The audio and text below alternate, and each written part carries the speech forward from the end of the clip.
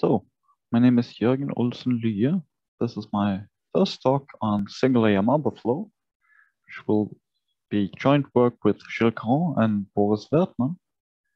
So the plan of my talk distribution is, for the first talk, just talk about the background of the Yamaha problem, give a crash course on it. And in the second talk, I'll finally tell you what I mean by singular spaces, and talk about this existence of the Yamaha flow. And in the final talk, I'll talk about convergence and a bit about the lack thereof. So let's dive right into it and start with the history. So the Yamaha problem goes back to Hilbert's search for Einstein metrics. So Hilbert wrote down the following action for a Riemannian manifold. So you have a Riemannian manifold M, dimension n, that'll be a constant throughout the talk, and S is the scalar curvature of G. Then you fix some lambda, you can think of that as a plus a Lagrange multiplier. Then if you just naively vary this action, don't care about convergence currently, but just naively vary this action, you'll see that stationary points are given by metrics satisfying this equation, so-called Einstein metrics. So geometrically, these are sort of interesting metrics which have some kind of special properties. Those are special metrics, but they're not as special and restrictive as constant section curvature metrics. So it is an ongoing topic to try to find Einstein metrics. Now it's kind of hard to try to vary this action because you're supposed to vary amongst all kinds of metrics. So you have lots of degrees of freedom. So it's sort of hard to study. So we'll change the action a bit. So we'll keep the basic structure. We'll consider an integral of the scalar curvature, which is sort of what you have here.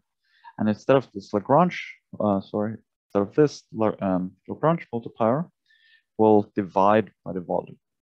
So this is the first instance of strange combinations of n, which will appear in this talk. They will be strewn across all three talks. You can't really help it. You shouldn't pay it any mind, but if you want to do the computations, you have to worry about these factors. So in this case, it just ensures that this quotient is dimensionless, so it's scaling invariant. Okay, so you need to consider this action.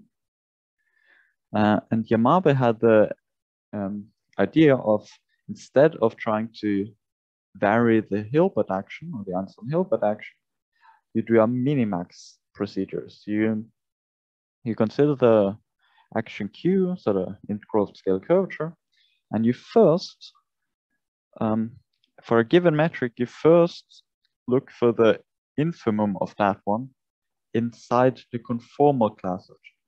So you don't change or vary the metric arbitrarily, you just look at conformal rescaling. So it just means you take the metric and you multiply it by a positive function. So the problem sort of becomes a scalar problem. So you do that and you get some infimum, and then you do a supremum over all metrics. So this was Yamabe's idea, because if you do that, if you have a metric which realizes this subinf, then that's actually an Einstein metric. Furthermore, if you have a metric which just realizes the infimum, so if the infimum is a minimum, then that minimum is actually a constant scalar curvature metric. So step one of Yamabe's ideas, study this procedure. As it often turns out to be in mathematics, you have a great idea, it just takes 2 steps, and step 1 becomes a 20-year research project, which was Yamabe's case. But anyway, it's a nice question. So Yamabe's question can then be formulated as follows.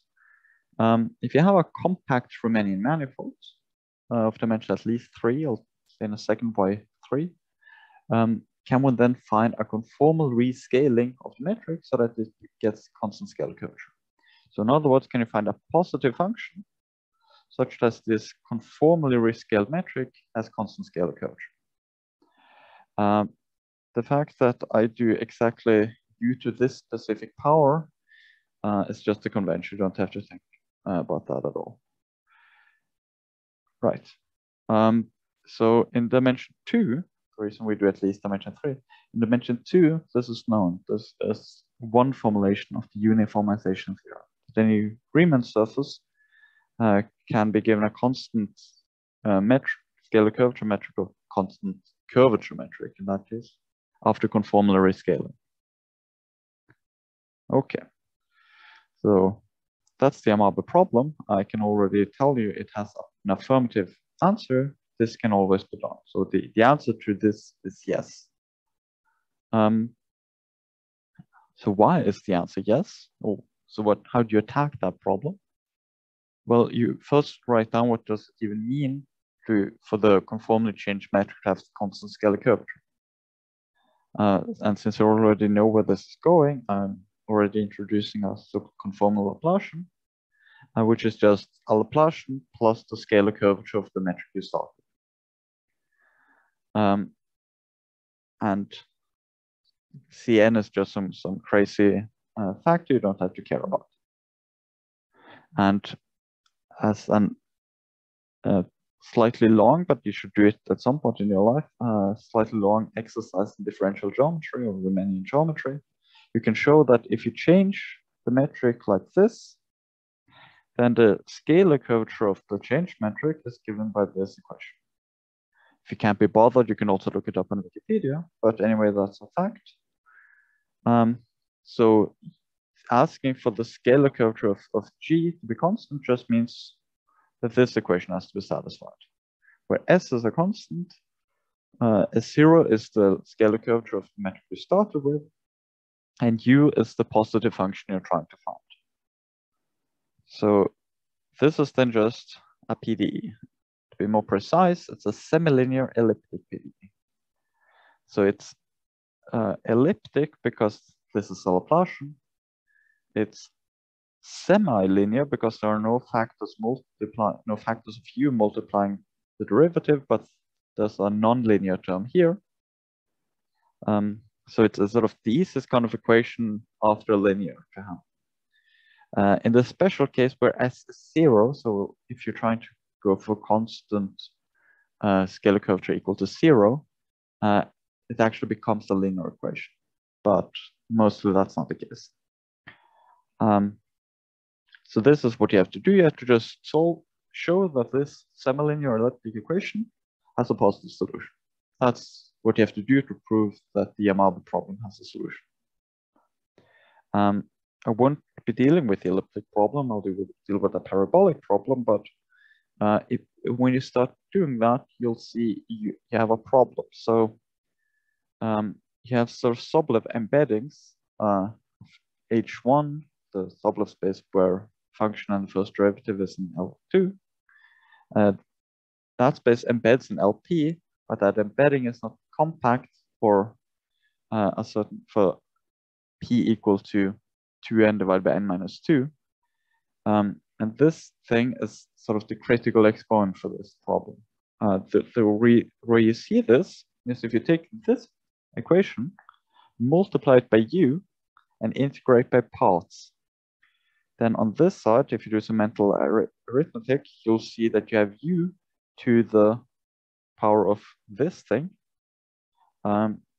Here you can integrate by parts and get the gradient of U squared, and this is essentially the L2 norm of U because S0 is bounded. So you get a relationship between the LP norm of U with this P and the H1 norm. But the relationship for the embedding is not compact, so sort of get a problem when you try to do things here. Anyway, we're not doing the elliptic problem, and you can deal with that problem. You just have to work a bit harder, but it is solvable.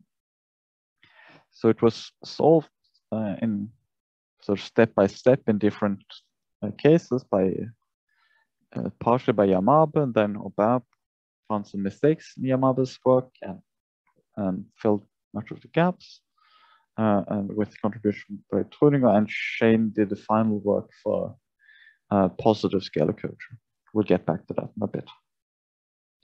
So what their combined work shows is that if you have a compact Riemannian manifold of dimension 3, then you can always conformally change your metric to get constant scalar curvature.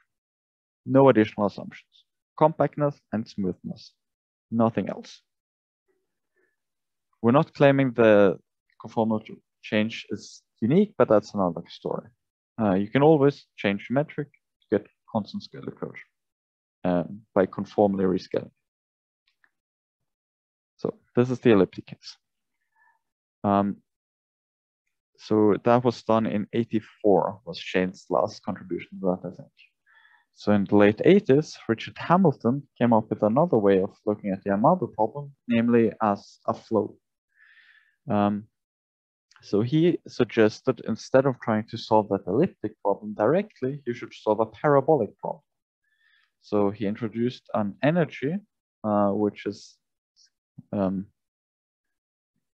scalar curvature essentially, of a conformally rescaled metric, and you have a constraint, namely that you don't want to change the total volume. So if you're keeping track, I introduced a functional Q. So this is the relation between those two. But if you're not keeping track, you don't have to. So this normalization is just to avoid silly solutions where you collapse your entire manifold to a point you increase it to be infinitely large or something silly. So Hamilton then came up with the so-called Yamabe flow, where you consider changing your metric as time goes on, and you change it proportional to the scalar curvature. So this is essentially minus scalar curvature times G. You add this extra factor, which is the total scalar curvature, or the average scalar curvature. Since the volume is 1, that's the same. The reason you add that is that you get a volume normalization. So in that case, you get that the volume is fixed. So this is the same Hamilton which came up with the Ritchie flow, which I wrote down here by hand, because it's more of a side remark. So the Ritchie flow would then be that you change the metric, and instead of the scalar curvature, change the proportional to the Ritchie curvature, and instead of this term, you add this term. So it's the same kind of structure. We add some kind of volume normalization term, but it has a more complicated structure because this equation sort of allows you to change the metric in any way you want. So this is a tensorial equation, whereas this will turn out to be a scalar equation. This sort of ties back to the discussion of Yamabe's introduction of the Yamabe problem to begin with, and namely, this flow would converge to an Einstein equation if it converges, whereas this one just converges to a constant scalar curvature metric. So this is sort of a first step in this direction, if you want, according to Yamabe. Or you can think of the Yamabe flow as like a baby version of the Ritchie flow. So I said it's a scalar equation, and that you can see by just writing it out, because G isn't arbitrary. G is just a conformal rescaling of the initial metric.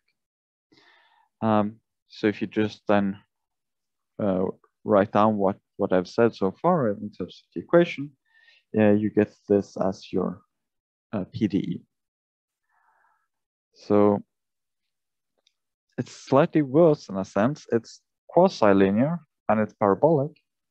So it's quasi-linear because if you look at this term, you can use a product rule and say that this is some power of u times the t derivative of u. So there's some power of u multiplying the t derivative, so it's has a nonlinearity there. That turns it into a quasi-linear equation. But it's parabolic because, well, kind of is like a heat equation, kind of not, but kind of is, because you have the like time derivative of the power of the function, but let's just say it's the function, is equal to some stuff, but essentially the Laplacian of u. So it's the heat equation would just be dtu equal Laplace u, but it's close enough to make this parabolic. So the hope is that you solve this equation, starting with the initial condition u equals 1, so you don't conformally rescale at all, just keep the initial metric. And as t goes to infinity, you hope that the conformal factor will converge to a conformal rescaling with constant scalar curvature. So there are 3 questions you have to answer, or 3 big sections at least you have to answer. So whenever you write down a geometric flow, you have to show it exists. I mean, you can write down whatever PDE you want, but you still have to show that it has solutions. So what one typically shows is that for finite times, at least, it has solutions, but you show a step 1. This essentially follows by parabolicity. You have to will be a bit careful, especially later when I introduce the singular setting, but a sort of a meta theorem is that parabolic flows have short time existence. Then you have to show step 2, which is non-trivial and not always true, depending on the flow, that the flow can be extended to all times.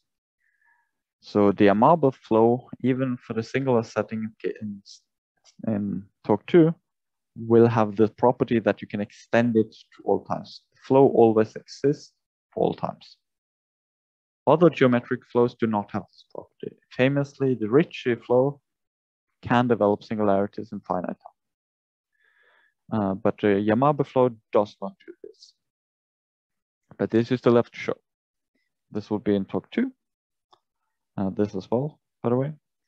And then you have to answer what happens as t goes infinity. So step 2 says the flow exists for all time, but you still have to take a limit.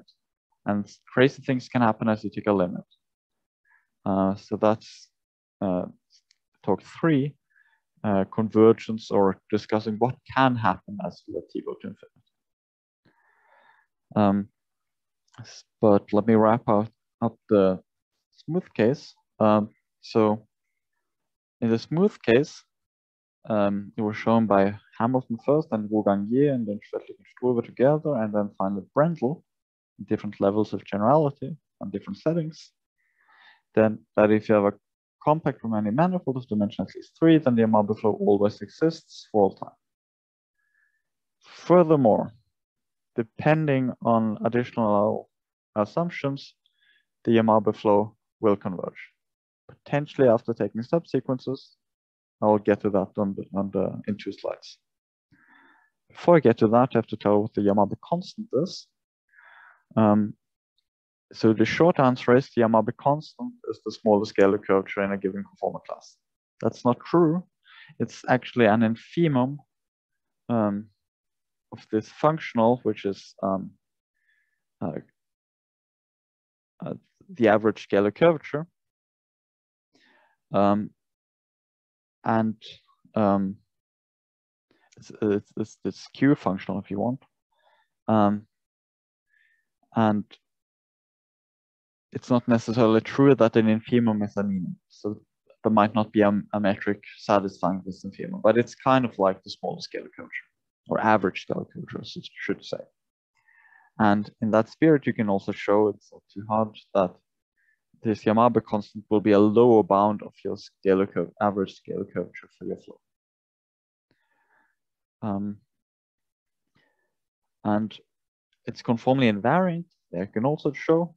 So it only depends on the conformal class of G. That's why I'm writing it like that. So it turns out that the sign of this sort of tells you what sign of constant scalar curvature you can expect if you have one. And if this is non-positive, then your Marble problem turns out to be quite a lot easier. And if it's positive, that kind of corresponds to positive scalar curvature. And as you might know, that's a more intricate question. And in talk 2 and 3, this is the setting we will be discussing, the positive scalar curvature case. So let me wrap up what you can say in this compact setting and smooth setting. So if you're aiming for non-positive scalar curvature, then your Marble flow always converges, no additional problems, no additional assumptions. Then there are 3 points about positive Marble constants, or positive scalar curvature, which are more intricate. So the first result was from 1994 by Jorgen Olsen Lye, where he showed that the Marble flow converges if the manifold is locally conformally flat. It's kind of like sort of saying if the manifold is kind of like a sphere, not quite a sphere, but kind of like a sphere in some sense. Using completely different methods, Friedrich Struve first, and then shortly after Brendel with similar methods, show that you have convergence without this conformally flatness, but you need additional assumptions. So the first result is by Friedrich and Struve, which first of all have a dimensional restriction, only works dimension 3 to 5. And you need a bound on the initial energy. You'll see in talk 3 what this means, because we'll have a similar one. So you can't admit arbitrarily large scalar curvature to begin with. And you possibly have to take a subsequence. Then the flow converges. So you don't know that U of t converges as t goes to infinity, but you know that U of tn converges as Tn goes to infinity, where Tn is a suitable subsequence. You'll see in talk 3 what this is. Brendel improved upon these methods quite a bit. So he said that if the positive mass theorem holds, so for instance, by Shane Yao, if you're in dimension 3 to 5, or if you spin, then you have convergence of the entire flow, not just subsequences. But you still need some additional restrictions, even in, this is the state of the art. So in the smooth case, it's non-trivial to show that the flow exists, and currently we don't know that the flow converges, and we currently don't know that it converges unconditionally without additional assumptions. So you'll see in talk 3 what these cases in singular spaces. For that, we'll in talk 2 first introduce what singular spaces mean for us, and then the existence of the flow. So if you look at the slides, they should be available online. You can also have some additional reading if you're interested. Okay, so see you in talk 2, hopefully.